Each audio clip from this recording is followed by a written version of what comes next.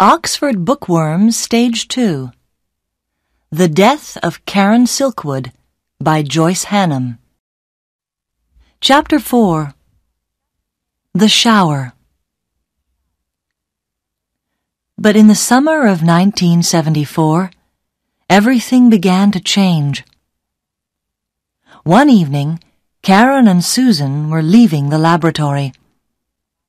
First, Karen checked her hands in front of the scanner, and then, a minute later, Susan checked her hands. Suddenly, there was a terrible noise. It was like a high scream. Everybody could hear it all over the factory. Susan didn't move. She just looked at her hands. Then the door of the laboratory flew open. Two men in white coats ran in and took Susan by the arms. Before Karen could do anything, they pulled Susan through the door. The terrible noise of the alarm was still going. Karen shouted, "Where are you taking her?" Nobody could hear. Nobody answered. Suddenly, the noise stopped. Karen turned to the other workers. "Where will she be?" "In the shower room." Karen ran out of the laboratory and along the corridor to the shower room. Inside the room, Susan was screaming. Karen pushed open the door. Susan had no clothes on, and the two men were showering her from head to foot, in her eyes, inside her ears, everywhere. The water hit her body like stones. "Stop that!" shouted Karen. "You're hurting her!" "Not as much as radioactive dust can hurt her. One very small piece could kill her," shouted back one of the men. 10 minutes later, they stopped the shower. Susan's face was as white as snow, and she was shaking with cold. The men checked her body again with a hand scanner. "Okay, you're clean now. Put your clothes on. In 5 minutes, we'll come back and take you to the medical center for more tests." They left. Susan looked at Karen. "They say I'm clean. Outside, perhaps, but what about inside? How much radioactive dust is in my body? Am I hot?" Her voice was quiet and tired. Suddenly, she looked old. Slowly, she began to put her clothes on. "Hot? What do you mean?"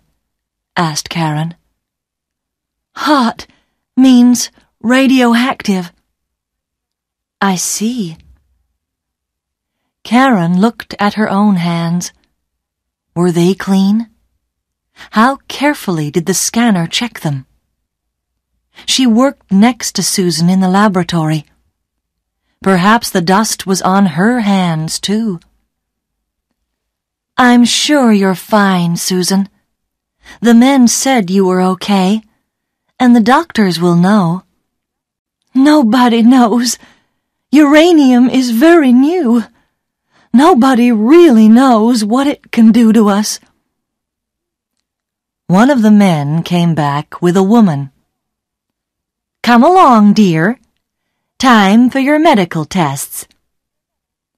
Then they saw Karen near the door. "What are you doing here? If you've finished work for today, you can go home." Karen did not listen to them. "Are you okay, Susan? Do you want me to come with you?" Susan shook her head. "No, it's okay.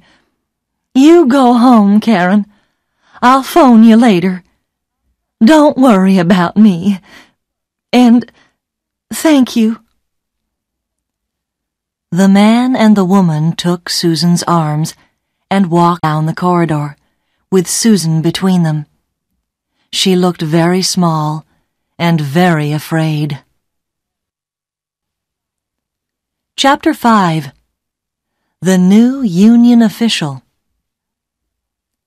After the shower, Susan was a different person. She was quiet and didn't laugh very often.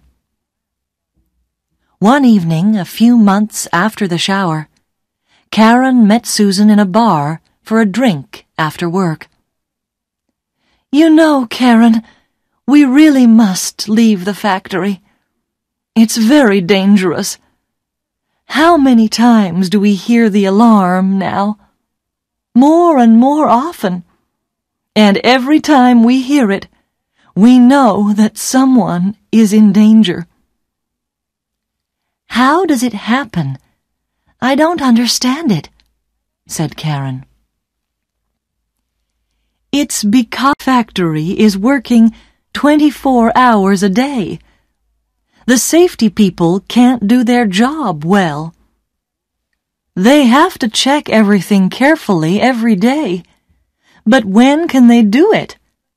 When we finish, there are the people who come into work at night. The managers don't care about the danger. They only care about the money. And you know, Karen, I'm just the same. I also have to think only of money. I have 3 children, and my husband is dead. I need the money from the factory. It's more than I can get from any other job in Oklahoma. 3 children are expensive. Very expensive." "Of course," answered Karen. "I understand. Drew and I have talked about this. He's thinking about leaving too." "It's okay for a young man, strong like Drew. He can get many other jobs. You could leave too, Karen. Why don't you?" "Because I've decided to change things here. I like the job, and I like the people who work here. The money is good. We just need to improve safety. That's all. Surely that's not difficult. We have to talk to the managers and tell them it's important. Do you know Bob in Laboratory 16? Well, don't laugh, but he's asked me to be on the union committee, and I'm going to try it." "But Karen, you can't. You're a woman. There are no women on the committee. The men won't vote for you," said Susan. "Perhaps not," replied Karen. "But what about you? Will you vote for me? Do you know how many women work for this factory? Hundreds.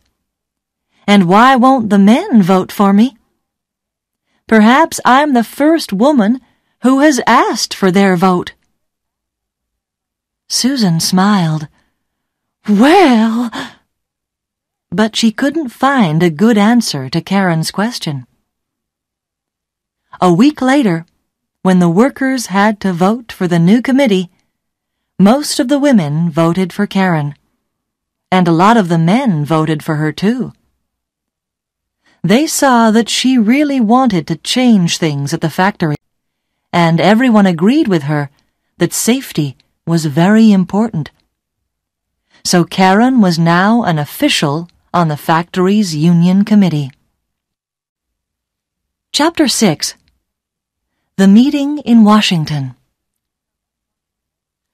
A month or 2 later, the alarm sounded again. This time, Karen was in front of the scanner. She went quietly with the men in white coats. But after her shower, she asked them a lot of questions about safety in the factory.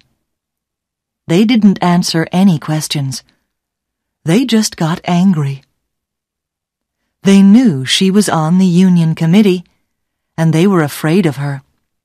All the managers knew that Karen was on the committee because she always had a notebook in her hand. In her notebook, she wrote down all the scanner alarms, every shower, and every other danger in the factory. She asked a lot of people a lot of questions, and always the answers in her notebook. The notebook was getting full. In September 1974, the Union Committee had a meeting. Everybody could see that safety at the factory was getting worse. The committee decided to write to the union leaders in Washington and ask for help. 2 days later, there was a phone call from Washington. The leaders wanted to see the Union Committee immediately in Washington.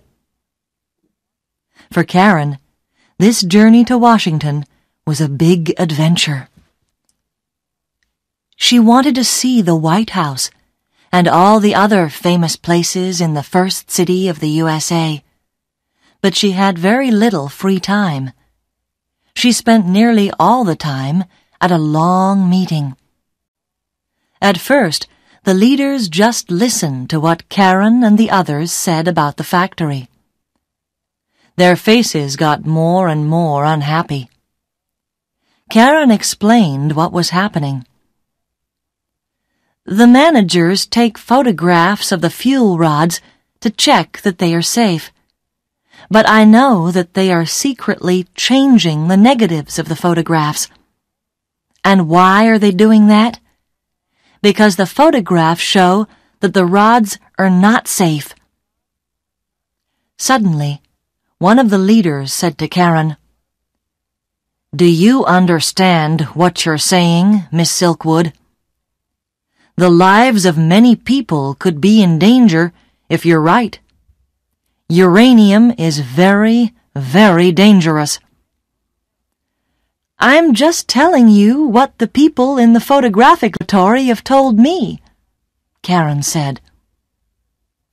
"If this is true, the government will close your factory. Do you understand what that means? A lot of people will lose their jobs. The story will be on the front page of every newspaper." Karen looked unhappy. "Will it? We only want the managers to change a few things and to be more careful about safety." "I think it's already too late for that." After the meeting, one of the leaders stopped Karen outside in the corridor. "Just come with me for a minute, please," he said. He took Karen into a small room and closed the door. He didn't want anybody to hear them. "Karen, we need proof about these negatives. Without proof, nobody will believe our story. Can you get some for us?" "What proof do you need?" "Someone will have to go into the photographic laboratory and steal some negatives. We need the negatives both before they change them and after they change them. Do you know where they keep the negatives?" "Yes, I know," said Karen quietly. "But it will be very difficult. I don't work in the photographic laboratory. If one of the managers sees me there, how can I explain what I'm doing?" "I don't know, but you'll have to think of something. We can't help you if you haven't any proof." They were both silent for a minute. Karen looked out of the window. It was a lovely evening. She thought of Mr. Bailey's cold smile and Susan's screams in the shower. "I'll do it," she said. "Good girl. It will be very dangerous. Nobody must know what you're doing. Not your friends on the committee. Nobody. I'll be the only person who knows." I'll phone you once a week, and you can tell me how you're getting on." "Nobody? Can't I tell my boyfriend, Drew?" asked Karen. "No. It could be dangerous for anybody who knows." "I see. Okay, I'll do what I can," said Karen slowly. "Be very, very careful. You're a brave girl. I'd like to thank you for agreeing to do this." Karen stood up. Outside the window, the sun was still shining, but she felt cold and lonely. "Can I phone you if I need to speak to someone?" "Of course. Any time, day or night. This is my card with my name and phone number." Karen took his card. She saw that his name was Pete. She looked at him once more, and then she left the room.